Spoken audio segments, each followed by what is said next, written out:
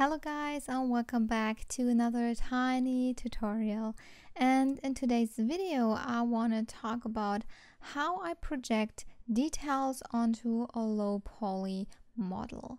And this has a lot of benefits when you're working in a pipeline and when you have a certain workflow, because this can help a lot.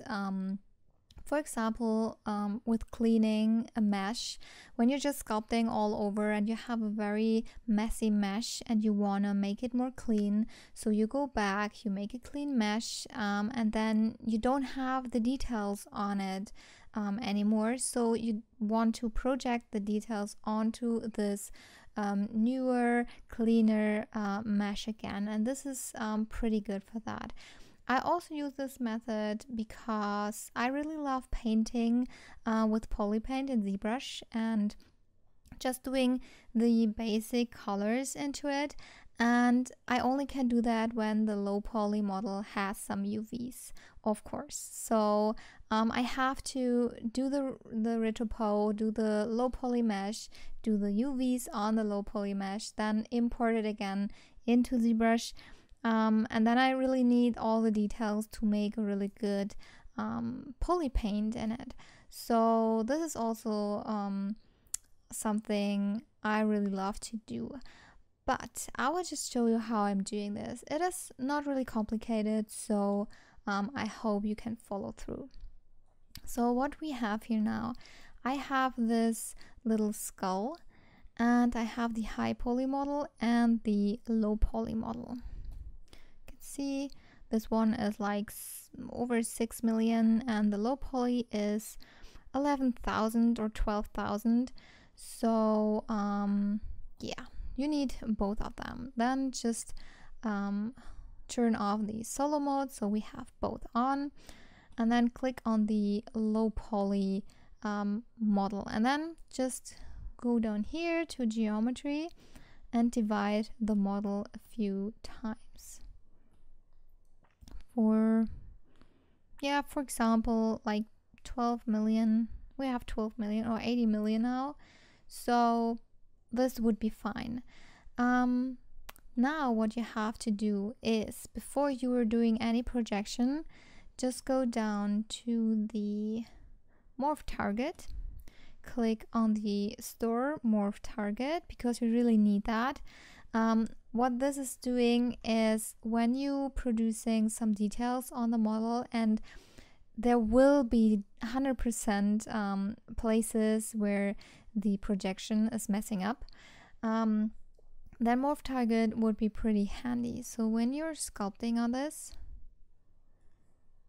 then you can just switch between them. And when you're using the Morphe Brush, which is the default brush, then you can just delete what you projected on it, what is pretty handy. So let's go back.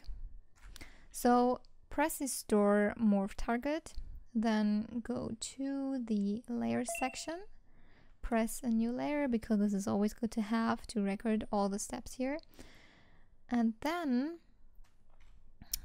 turn off the solo mode again. And then you can click on the projection setting here.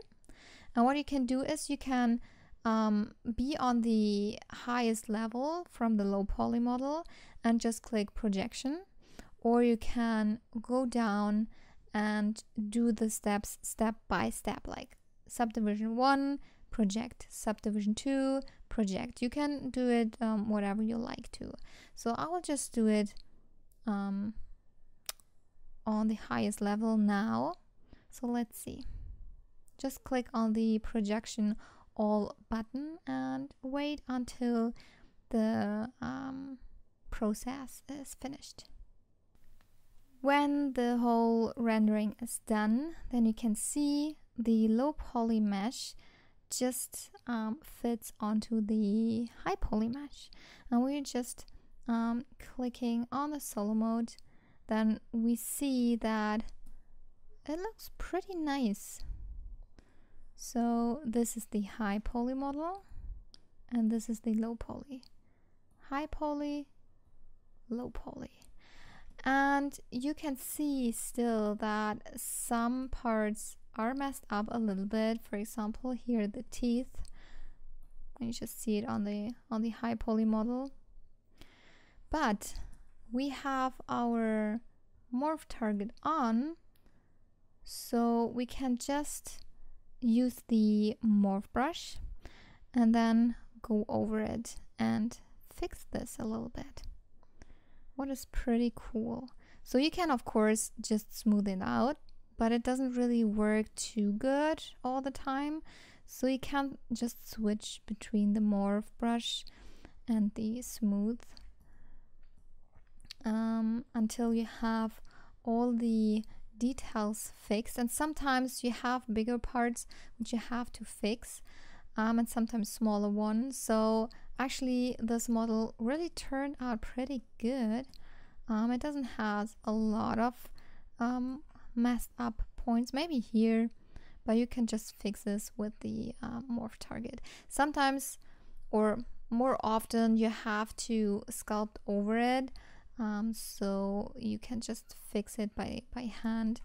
But yeah, this is how the detailing projection works. So keep in mind, have your high poly and your low poly model, then subdivide your low poly model onto a high level which you really like to have, then go down to the Morph Target and click the Store Morph Target, then create a layer, and then you can project the whole low poly onto the high poly in a high level, or you just go down and go step by step. So subdivision level 1, project, subdivision level 2, project, and you can use the Morph brush in between these steps as well, what can help a little bit too. So yeah, this is how I do this. It's pretty easy to use when you just practice this one time. And yeah, I hope this helped you a little bit, and we see us in the next video.